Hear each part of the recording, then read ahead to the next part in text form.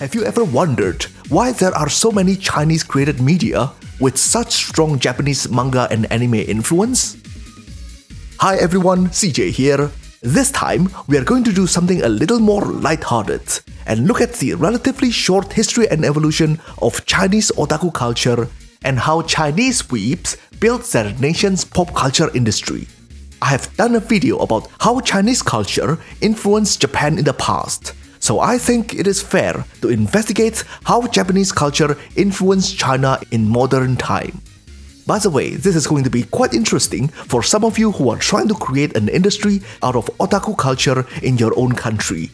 Perhaps in countries like Indonesia, Philippines, or even USA. Before I proceed, I would like to give my heartfelt thanks to all the people who I interviewed for the research of this video. With special thanks to video essayist Accented Cinema. This video is almost a sequel to his video Chinese Animation in Search of a Style. Also, author of Chinese BL Glossary, Hatchiko, and a veteran of Japanese anime industry with 20 years of experience working in China, Mimimu. After watching this video, remember to check out their Twitter profiles and channels in the description section. The modern anime industry in Japan was virtually kicked off by Osamu Tezuka in the 1960s. He was dubbed the god of manga and godfather of anime. He first gained fame by creating massively popular mangas, or Japanese comic books, such as Kimba the White Lion, Princess Knight, Blackjack, Phoenix, and many more. He started his studio, Mushi Production, pretty much to bring his best-known creation to TV, Tetsuwan Atomu. In the West, this show is called Astro Boy. But before this anime revolution, Japan had actually been producing their own anime all the way back to 1917. But recent discovery of a short animation of unknown origin named Katsudo Sashin may push the date further back, perhaps even as far as 1907, before the American and European cartoons were even brought to Japan in 1914. Unfortunately, there is no way to verify the purported creation dates of Katsudo Sashin. Across the ditch in China, animation production started a little later. In 1922, a short animated cartoon was created for the advertisement of a Chinese typewriter brand in Shanghai. After that project, the animator of that short, Wan Leming, and his brothers went on to create more animations. Fast forward to 1941, the Wan brothers ended up creating the first animated feature in China, Princess Iron Fan. Interestingly, this film made its way to Japan despite the wartime strife. It went on to inspire the Japanese Naval Ministry to create their own full-length feature film, Momotaro Sacred Sailors. But Wan Brothers' film also made a lasting impression on a young boy who will one day revolutionize the Japanese animation industry, Osamu Tezuka. So here we can see that the cross-pollination between Chinese and Japanese animation happened since a long time ago. After the war, the Chinese Ministry of Culture established the Shanghai Animation Film Studio in the 50s, and the Wan brothers were recruited to become part of it. The studio then went on to produce most of the classic Chinese animations, many of them under the banner of the 100 Flowers campaign, where the government promoted the creation of arts. When you think about traditional Chinese animation style, it is mostly this studio's work. The 50s and 60s were their golden age. They produced their best works in this era. But it was short-lived.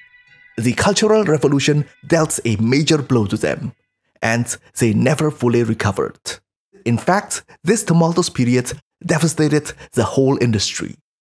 Fast forward to 1972, China and Japan normalized relationship, and in 1978, China launched its Reform and Opening Up policy.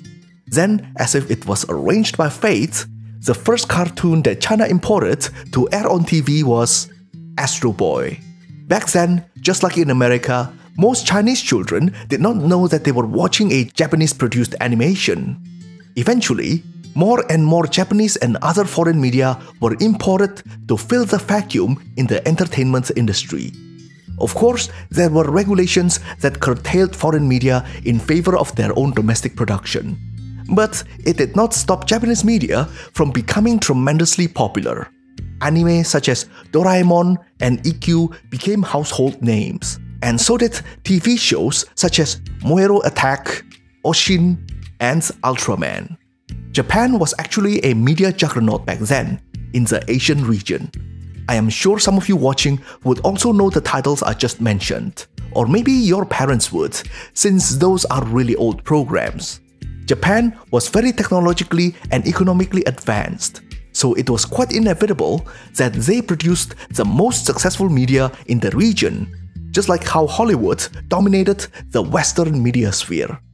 On another note, what I find to be interesting is that in different countries, certain big three tokusatsus or special effects TV show brands became popular while others languished. In United States, Power Rangers, which is the localized version of the Super Sentai series, is massively popular, while the Kamen Rider and Ultraman series are mostly ignored. In China, Ultraman is king. That's why there were even a group of shady filmmakers who ripped off Ultraman and made a whole movie without license. Meanwhile, in Japan itself, Kamen Rider is the most popular one. I think it would be an interesting experiment if you would comment below and tell me which one is the most popular one in your country, and which country you are from. It was only in the late 80s or 90s that Chinese viewers became more conscious of the origin of Japanese-produced media, and that was the genesis of the Chinese otaku culture. Back then, the Chinese economy was less than 1/10 the size it is today, so there was a lot of catching up to do. And Japan provided plenty of model for them to emulate. In China, they are officially recognized as the ACGN subculture, or the animation, comic, games, and novels subculture. In the early 2000s, the first crop of Chinese animation emulating the Japanese anime style started to appear.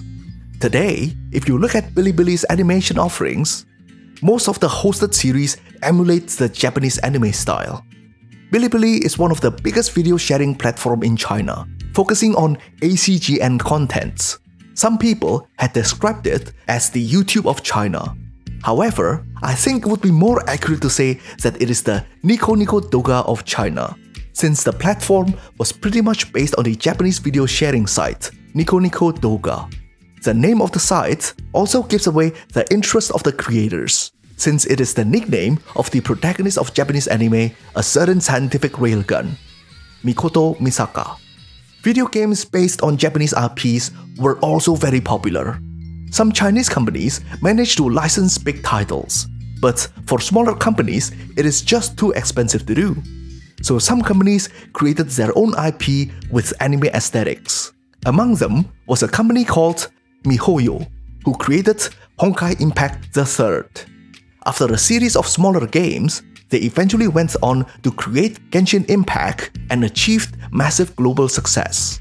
What I find to be interesting is that a Chinese company went on to create the heavily Japanese-themed mobile game Onmyoji.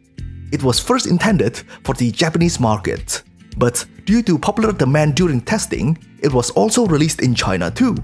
It became quite popular in a few countries, especially China, but it only received moderate success in Japan itself. In a previous video, I mentioned that the reason for this was probably due to the cultural uncanny valley. It is like Japanese ingredients being prepared by a chef trained in Chinese cooking. The opposite is kinda true with Kingdom, a Japanese manga and anime series about the unification of China by Qin Shi Huang and his general Li Xin.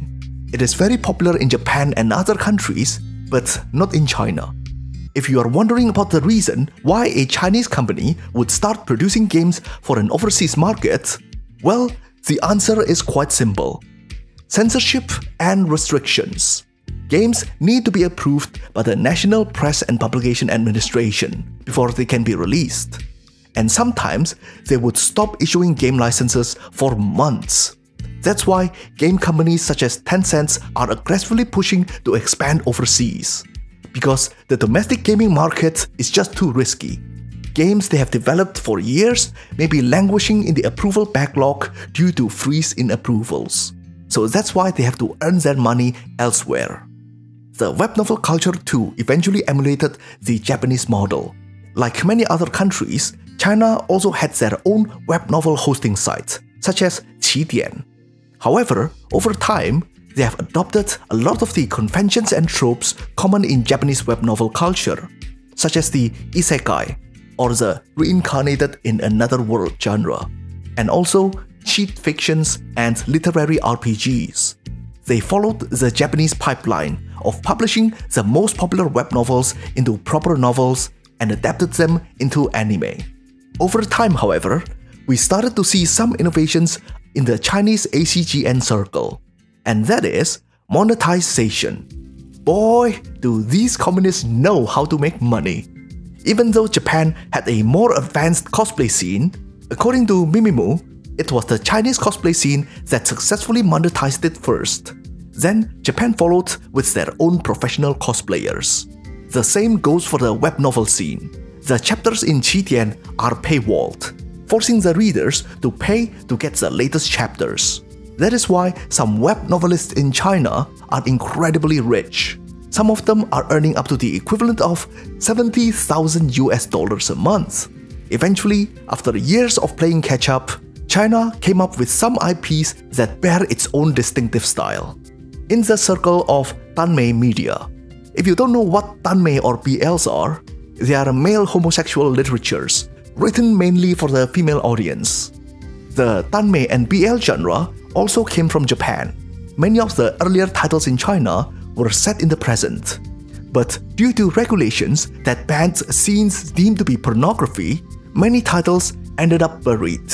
So various Danmei authors had to find new ways to get around the censorship. And they did it by lightly camouflaging their work with period piece themes, and never showing anything too racy on page or on screen. Ironically, this combination turned out to be a winning formula. Sometimes, limitations like censorship ended up creating innovation.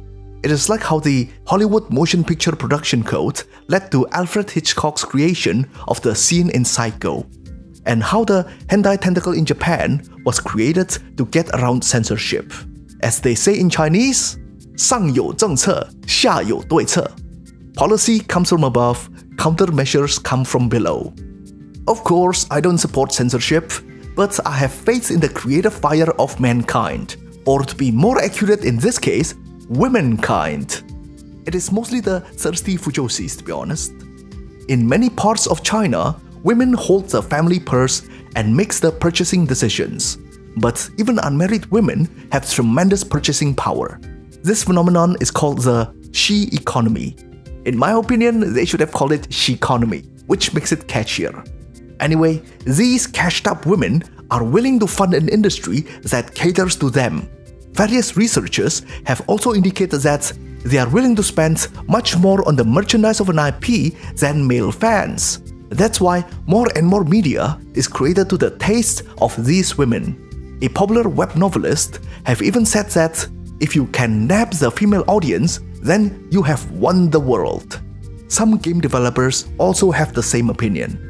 Apparently, given all the purchasing power, women prefer to see pretty boys intensely looking at each other rather than strong independent women.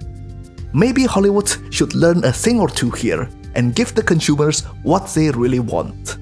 Anyway, as it turned out, it is these Danmei IPs that incorporated a lot of traditional Chinese themes that are becoming quite influential internationally. One of the most popular series, Grandmaster of Demonic Cultivation, have been translated to multiple languages including Japanese. Of course, on the video gaming side, Genshin Impact had tremendous influence too, exhibiting Chinese culture. I guess one lesson that you can learn from this is that if you want to build your own country's pop culture industry, just emulate what works first and make a sustainable business model. Cultural expression will come naturally as you gain the techniques and the industry became sustainable.